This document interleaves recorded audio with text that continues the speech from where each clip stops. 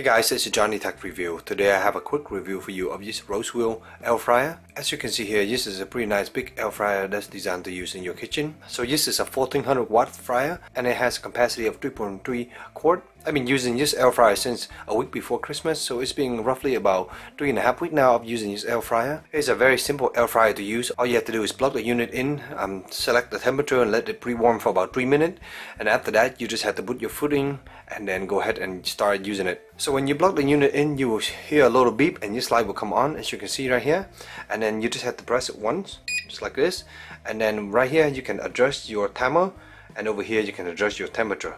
So you can go all the way up to, I believe, 400 degree, and here you can go at lows as 170 degree, I believe.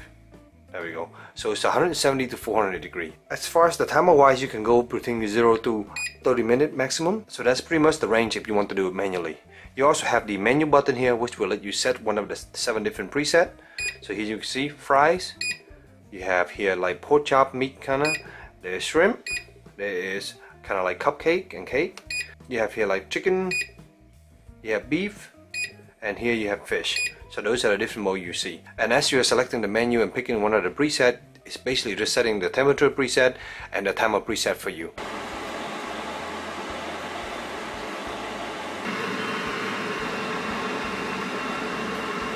During my air frying experience, I do notice that it's better that midway to your cooking you take it out and flip it over so that you can get a nice crispy fry. The idea behind this is quite simple. Up top here you have a little heater that's kind of like a heat coil, and then there's a giant fan that basically pushes the heat down toward into the tray, and at the bottom here it just circulates the air very well, and in the back it just take it all the way out to the back here, as you can see. We love cooking pork chop and chicken in the house, so we did a lot of pork chop. I've been using it to make a variety of different kind of food. So I used it to make pork chop, beef, French fry, and then tater tot, and a bunch of the other different kind of meat. Overall, it works pretty well. We even tried to use this to do some of the egg roll that we have already pre-rolled in the fridge. So in general, if your product is a frozen product that you bought from the store, most likely it's going to be pre-cooked and it has a little bit of grease in it, so you do not have to add any grease at all.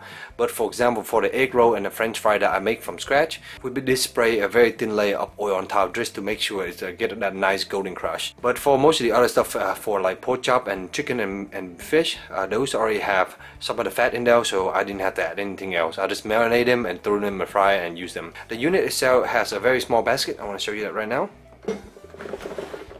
You can see here, just pull this out, and in this basket here, it's actually dirty from the egg roll I made earlier, but this is the basket, as you can see. So my hand, imagine my hand as a piece of pork chop. You want to lay it flat so you can put like 2 pieces. If you have smaller piece, you can put 3, maybe lay a little bit on the side here. But as you can see here, the hot air come down and kind of just circulate and come out to the side here and go out to the back of the unit, and it cooks pretty fast. So for pork chop, for example, I have a about half an inch thick pork chop.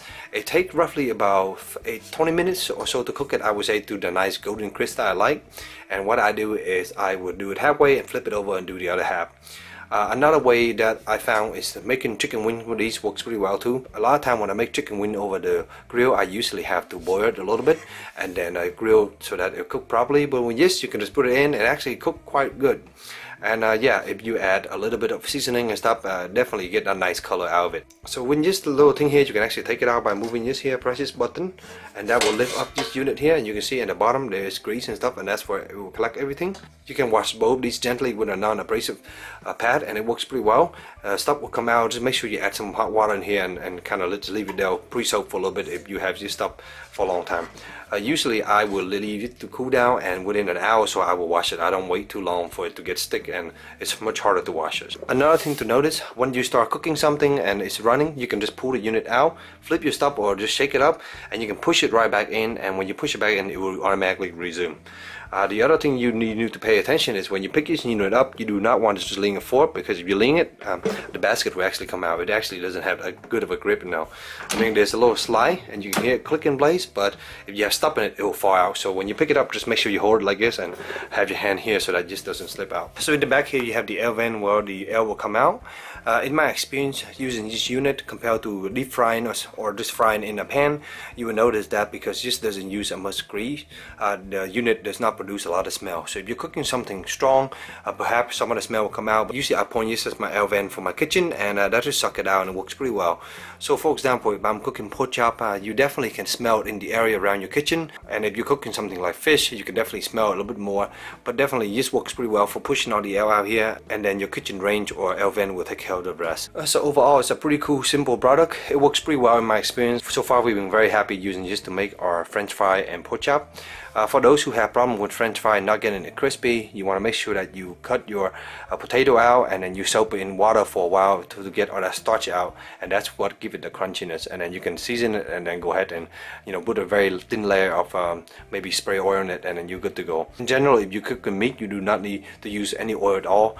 It works pretty well. I mean, a thin layer of oil doesn't hurt. Any excess oil in top will fall to the bottom of the tray there, and you can see it later. So it's quite nice. So that's pretty much my quick review of this Rosewill air fryer. I hope it helped you in your purchase decision. If you have any question, let me know in the comment below, and as always, stay tuned for future review. Thank you.